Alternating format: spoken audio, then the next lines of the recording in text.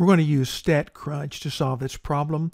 We need to find the critical value T sub C for the confidence level C equal 0.95, sample size N equal 9. Now we can do that obviously using the T distribution table, but let's do it with StatCrunch.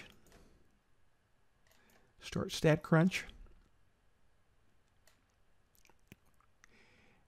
And we're going to go to Stat, Calculators, T,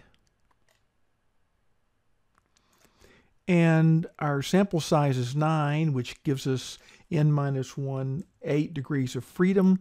Our confidence level is 0.95, and because we're doing a confidence interval, we've got half of that difference, the 0.05 on either end.